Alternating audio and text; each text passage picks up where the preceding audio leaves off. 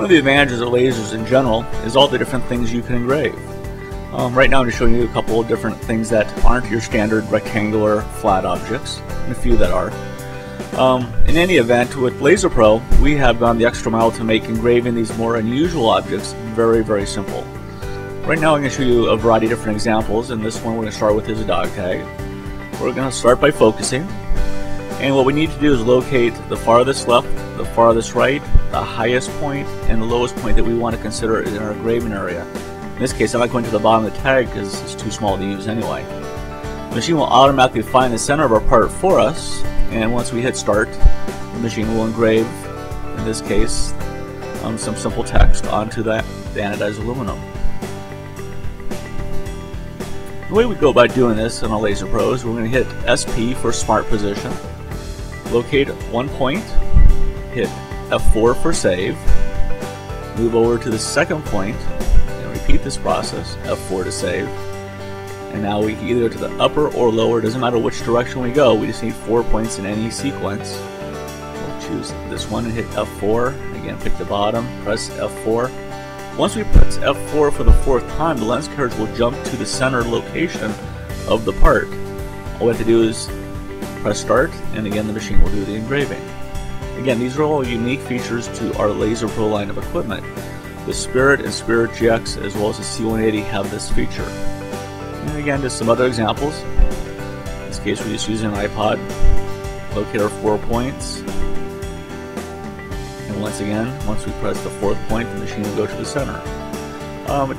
In this case, we're using a knife that will not go up against the ruler. There's knife blades behind the back that would make us at an angle. So again, I'm using a location to get it straight. Now I've already engraved my phone, but it's a good example. We can pick locations that don't actually represent the center of the part, but the center of the engraving area. Now sometimes we don't need actually 4 separate locations. Sometimes we need just 2 locations. We still have to use 4 points. So the way we do this is we pick a point, in this case the left side. I'm going to hit F4 2 times. F4 is going to save the same point or same location as 2 points. Now I'll move the pen over, I'll move the lens carriage over to the left or right side of the pen. We'll save those 2 points. Now we have all 4 points, which is still just 2 locations. I just press F2 twice for each side. The lens carriage will go to the center of those points. And hit back, get out of this, press start.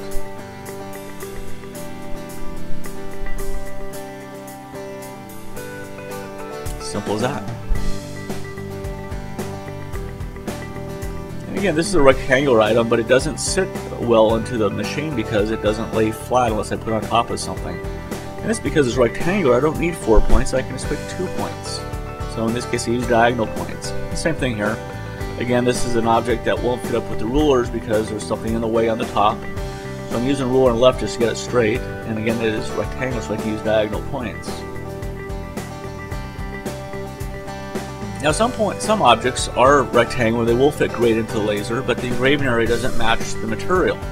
So what we can do is, again, picking 2 diagonal, in this case, extreme points, the upper right and lower left of the engraving area, and the machine will go to the center of those. Now this is a silkscreen plaque, and the engraving area, again, doesn't represent the entire size of the plaque, so I can pick just 2 points which represent my engraving area of this object. Now sometimes also when you go with the silkscreen plaques, the silkscreen may not always be in the dead center.